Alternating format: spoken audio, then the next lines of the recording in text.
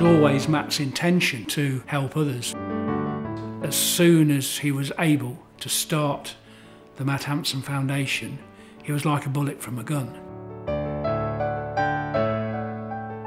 My foundation is not just about giving somebody some money and saying, there you go, you'll be okay. It's giving the money, but also following it up with a phone call or an email or a text, and just helping each other out.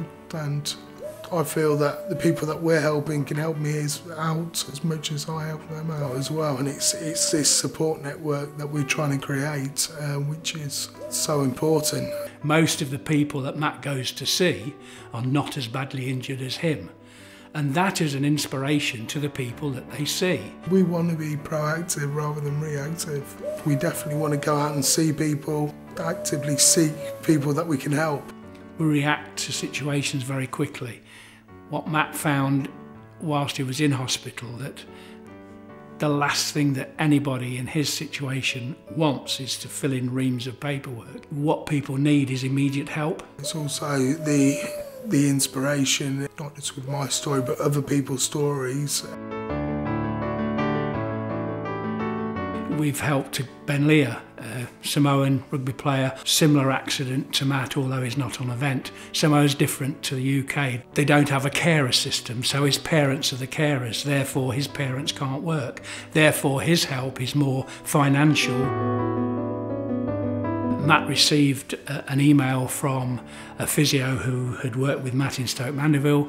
She's now a volunteer in a hospital in Cape Town, and she was treating this lad called Herve, who was actually a Rwandan refugee. Herve had been run down to playing football in the street, same level injury as Matt. I got in touch with Gail Ross and Mornay, and they run the Petro Burger charity. They'd actually been to see Herve in hospital, and Matt just said, whatever they do, we'll double it. In South Africa, if you're not in the system or if you can't afford it, they tend to take you off the vent. We've managed to save the guy's life. We're helping a young guy, and Kevin, this young lad, going to university, PhD in spinal injuries, life after spinal injuries. We know that Kevin will help us when he gets his PhD. I don't think he would actually get that help from any other charity. We're helping a young lady called Claire Lomas. She's paralysed basically from the waist down. In fact, she is an incredible young lady. She's just had a baby, fantastic. She's going to do the London Marathon. What she needs is robotic legs, which cost a lot of money, and the foundation, the Matt Hampson Foundation, is helping her to achieve that goal. She's doing it for Spinal Research, which is another charity that we're very dear to. Henry Fraser was a guy who was the first beneficiary of the foundation. He played for Saracens Academy, and he had his accident on holiday in Portugal diving into the sea.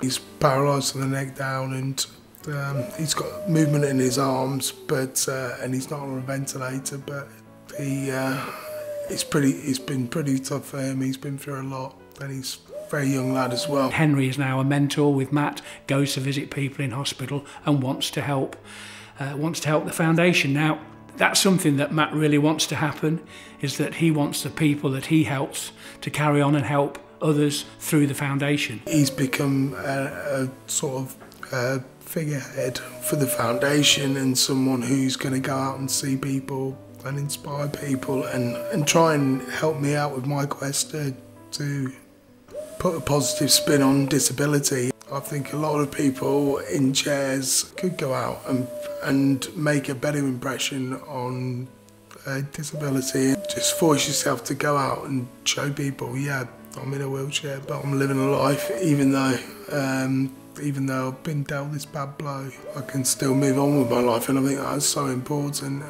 It works both ways. Just try not to look at them any differently. You know, they are in wheelchairs, but they had a previous life, and they still live a life now as well, and not feel pity, but feel almost admiration for those people. That's been the beauty of Matt Hampson since his accident, is that he's got a very loving family who've been so supportive, mum, dad, sister, brother, but all his mates treat him just the same as they did before. I want to be treated as the same old Matt, and I'm still, you know, the brunt of a lot of people's jokes. I always say I'm a more rounded person, yeah, like in more ways than one.